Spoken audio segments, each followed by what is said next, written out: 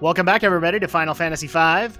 So last time we began the 4th lithograph dungeon, and now we're going to finish it. So we have one more lithograph to go, and then we have all of the final weapons, and that is the last side quest that we need to accomplish before the end zone.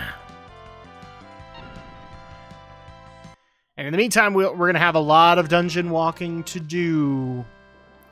So, first of all, I apologize for this happening so late in the day, because I'm literally recording it right after I had to go to class and a bunch of other things. So, again, I apologize. It's been a busy week because I've been... And that's going to go into some of the other business, but I've had a lot of major assignments due in my classes, and I've said this before, but I'm making a final push to be done with college. So... right now, no offense to you guys, but school is going to take the priority just because I want to be done with that part of my life. And so that's what's kind of happened. That's also kind of delayed everything else that's going on. In particular, I was supposed to have another review up earlier, or by last weekend, but earlier this week, and I just haven't been able to finish the editing for it. So I'm going to make a quick promise to you guys.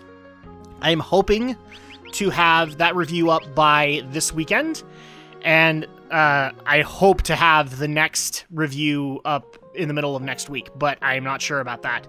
I don't have to record as much footage for it, but at the same time, I also want to make sure that I give you guys a quality product and all that fun stuff. So, yeah, school has kind of delayed everything this week. I was hoping to get a little bit more done as far as projects were concerned, as well as game playing, but, well, yeah, that kind of took away from things. So I can't guarantee that this is not going to happen again, because the semester lasts until the end of April, so there's a good chance it will, but I will make sure that it doesn't happen often. So, again, I apologize. And also, the people who noticed that I didn't live stream this week, there was a reason why. I actually had a test due that night.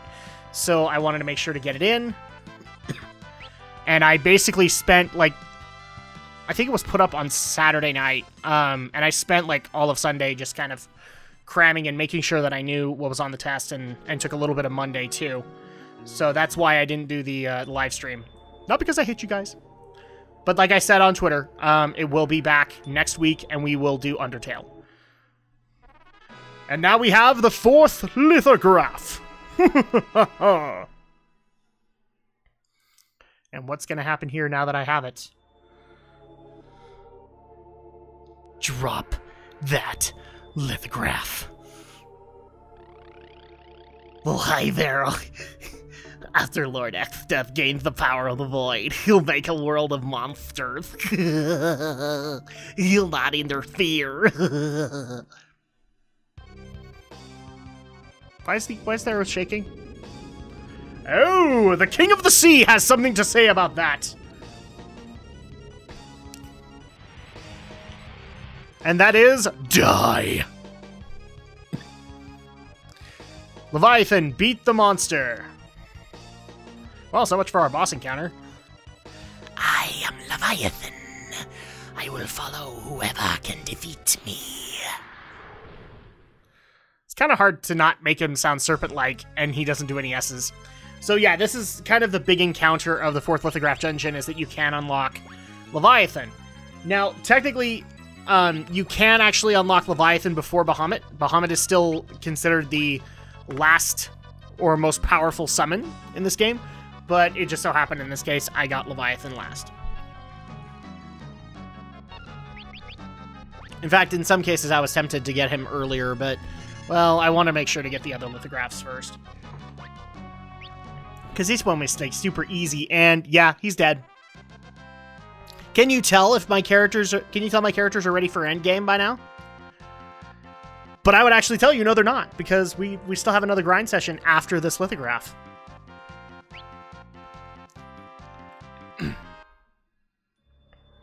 So yeah, let me, after I get the summon monster Leviathan, which to this day is still the only water-based one you get. So Shiva doesn't count. She's ice. Alright, so now we are done with the 4th lithograph dungeon, which means I did do some grinding in the background. And it's time, people. It is time for some end zone action. That sounded really horrible. But before that, we are going to go get the last weapons. So really quick, I just want to clarify the schedule here. So next Monday, well, I guess this upcoming Saturday, there will be a Geek News episode. So you will not miss on that. And we do have some compelling stories to talk about. In fact, I'm going to the Geek News listeners that do follow this Let's Play, I'm going to let you know in advance. On Facebook, we are covering a very controversial story.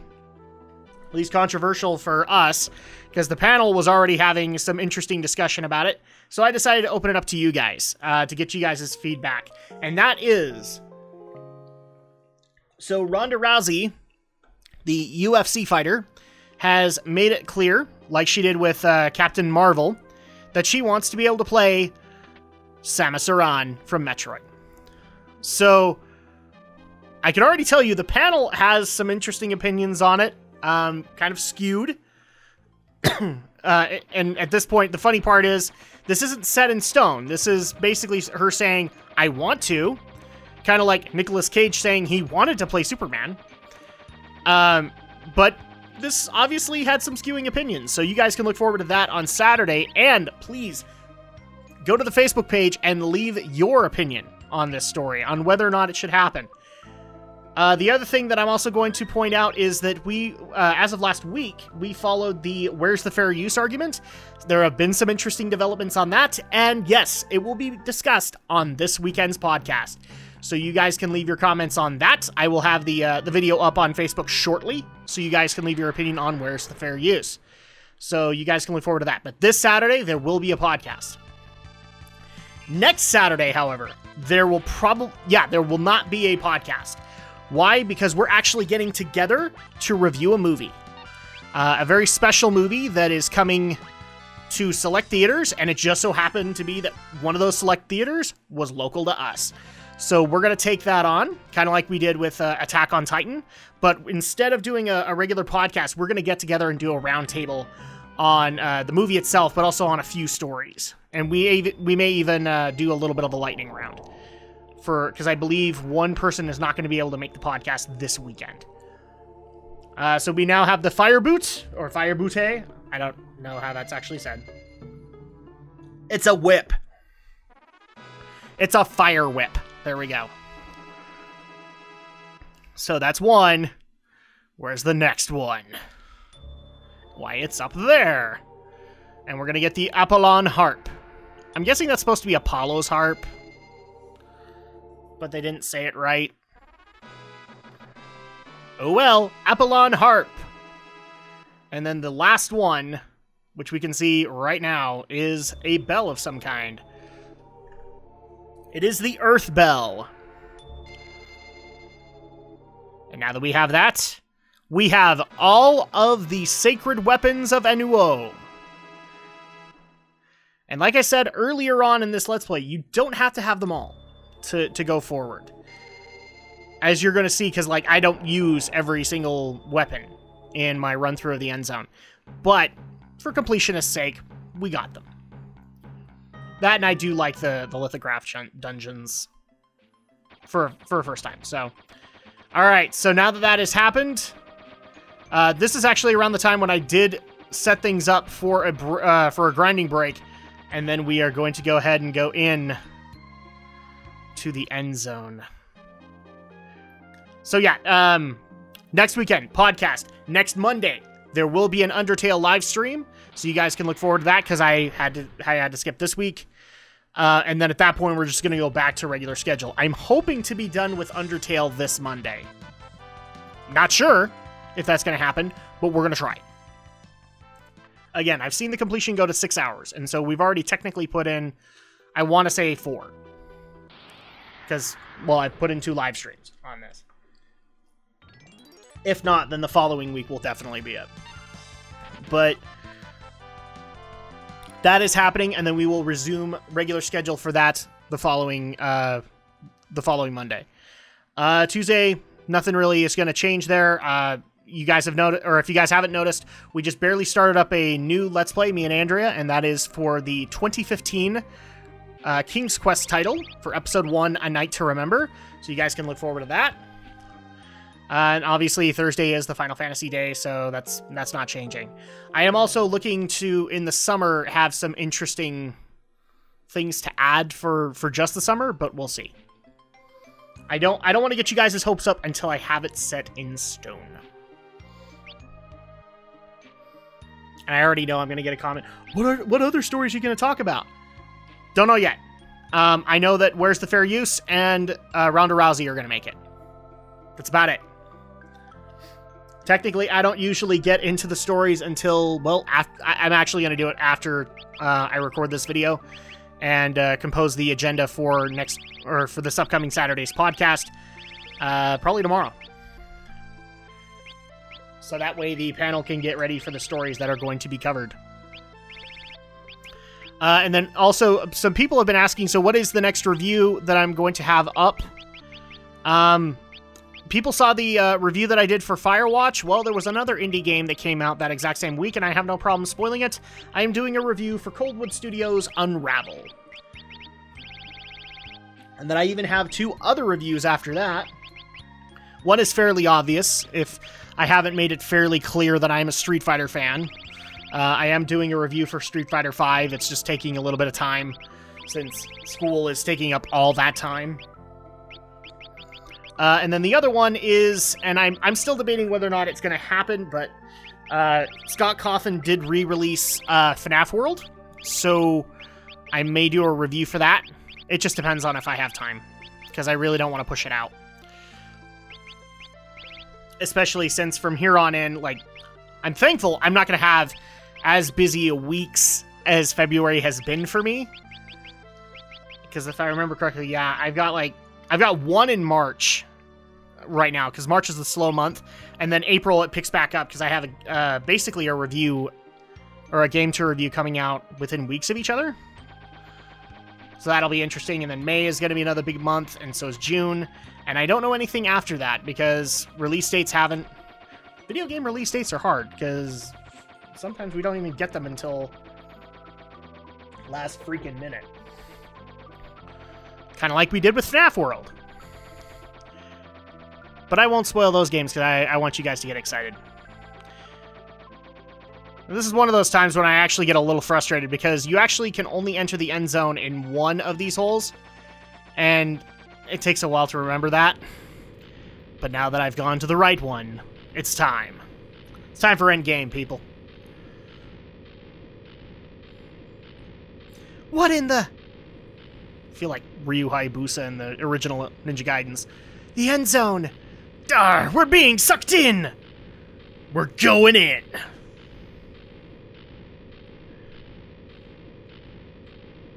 It's time, people. Endgame is here.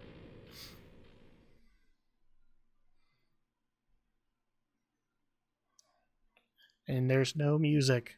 Oh no. And there you go. It's time for the end zone.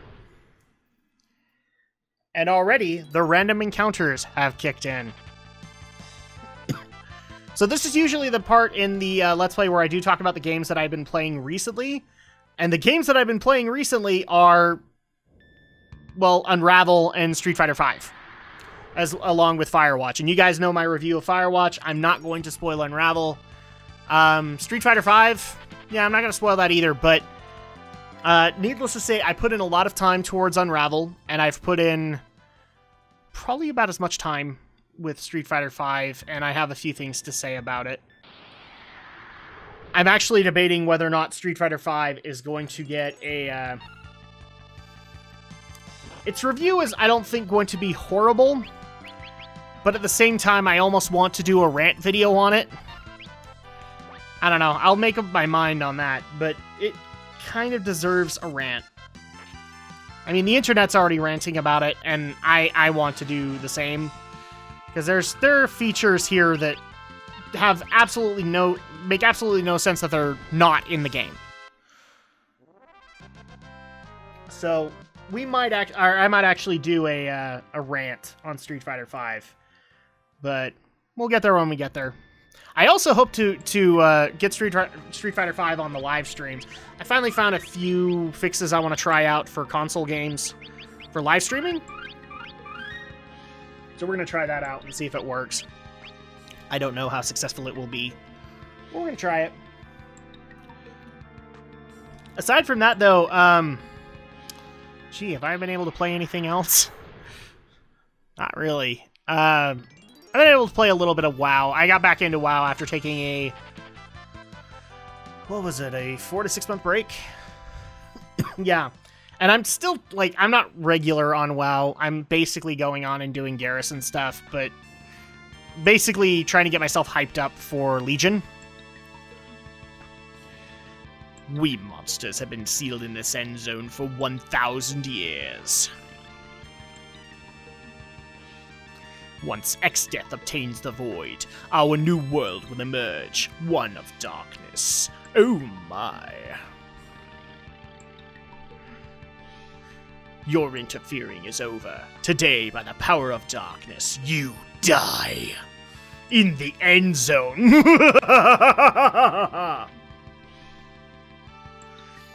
Alright, so in case that didn't give you the big hint that we're going to be dealing with some crap in this particular dungeon, well, there you go. We're going to have some boss fights. But that's okay, because they think they're all that in a bag of chips, and they're kind of not at this point. Because Drak is an obsessive-compulsive leveler. He can get that crap done. So yeah, I've been playing a little bit of WoW, just getting back into the Garrison swing of things, and right now I'm not planning on doing anything major. I'm basically preparing for Legion, is what I'm doing. I would really like to get that Legion Alpha key, but I haven't gotten it yet. And so I'm basically prepping for Legion. I'm getting adequate money and also not doing a whole lot in the game, just kind of prepping for the leveling grind that is going to happen in Legion. And also being excited for everything that's coming out, or with the Legion Alpha. I actually have gotten some questions, so like, do I know the class that I'm going to go with in Legion? I do. So for Warlords, I actually... Let's see, so, a little bit of history. I've been playing since about 2 weeks before BC came out. And for most of that time, I've been playing either tank or healer classes in raiding and grouping. My mains have always been tanks or healers. And so in Warlords, I decided I wanted to change that up, because I hadn't had a dedicated DPS character, or a dedicated DPS as my main. And so I decided, since balance was looking really good at the time for balance druids, and I'd been tanking on my druid for a long time, I wanted to go balance, because I wanted to be a caster. And so, yeah, this entire expansion I did balance. And as soon as Legion gets announced, I'm like, what's the balance artifact? Please tell me it's the Scythe of Elune. And yes, it is. So, yep, my main is going to be the balanced druid for the Scythe of Elune, and its off-spec is going to be Guardian for the Claws of Ursoc, because I finally get customizable bear forms, which I've been screaming for ever since Firelands put in the Fire Cat. But yeah, that's my plan thus far. Do I know my first ult? No, not yet. And really, the reason I don't is because I want to mess around with Demon Hunter.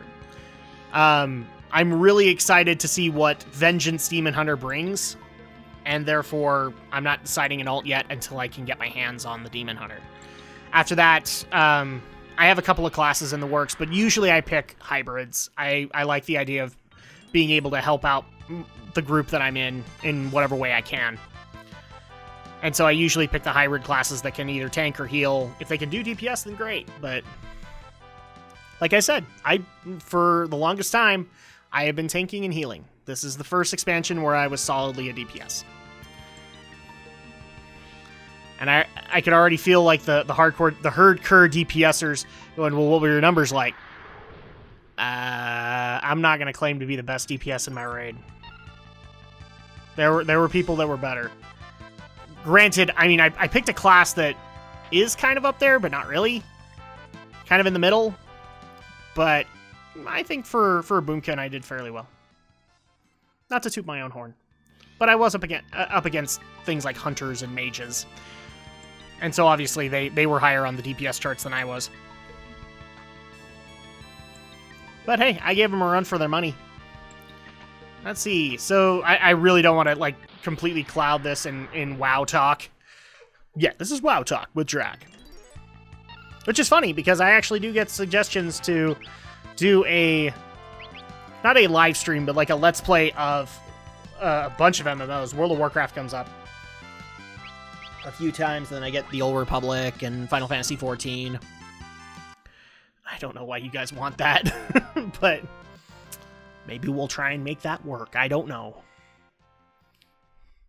I'm kind of warming up to the idea, but I would really want it. I would want something to make my Let's Play unique from all the others. So that would be kind of the difficult part. Let's see, any other games that I've been able... Not really. I've been busy trying to get RPGs done for Drak and Shadow, as well as getting assignments done for school, and getting reviews done. So that's taken up a good portion of my time, and yes, I know that sounds boring, and I'm sorry, but it's the way it goes. Yeah, we get to start off the end zone with Drak doing nothing but business. That's kind of what happened. Oh, and yeah, I forgot to mention that. Yeah, so Unravel hopefully by next week, or hopefully by this weekend. Hopefully by next week I'll have a Street Fighter V video up. I don't know if it will be the review. It might be the rant. We'll see what we can do. Oh, and this might look familiar for people. So people remember me wandering down here and taking an entire episode in this Mirage Village, and that's actually where the door leads, is into the end zone. It's not like I can exit out of the end zone from here. That's okay. Because I think this actually opens up the next one. Yeah, if you'll notice, all the villagers are frozen, so that's basically the end zone's representation of Mirage Village. But as soon as I walk out, then it puts me in the next area, the end zone, which looks a lot like Moor Forest. Not gonna lie, it does. And of course, another encounter. Why not?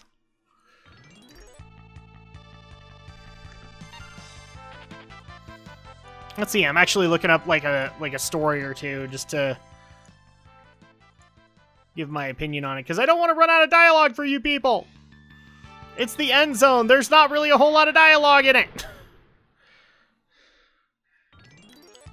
Let's see. So yeah, we have Where's the fair use? We have Ronda Rousey this week. Here's one that people might want to get my opinion on. So, because I got a couple of listener suggestions for it.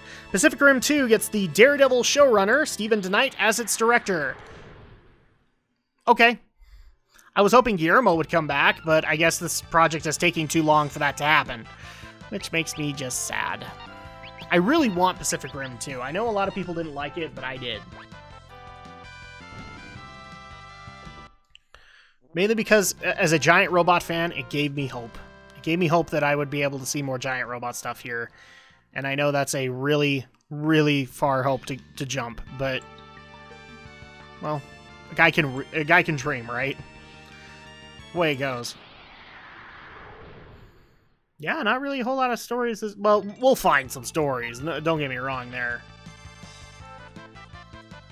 It's just, some of those stories I don't want to go into detail about, because of the fact we're going to be talking about them on the podcast. Well, not really. That's okay, though. We're actually coming up really close to our time for this week. Let's go ahead and get out of this fight. So yeah, I think this is going to go ahead and... actually, wait, no. Might be going... yeah, let's go a little bit further. Let's go a little bit further. And there we are. I at least can get off this floor. I hate this part of the stinking end zone. Surrounded by woods, may you rest in peace forever. Well, that's a perfect time to cut off now, isn't it? So next week, we're going to take on this chick.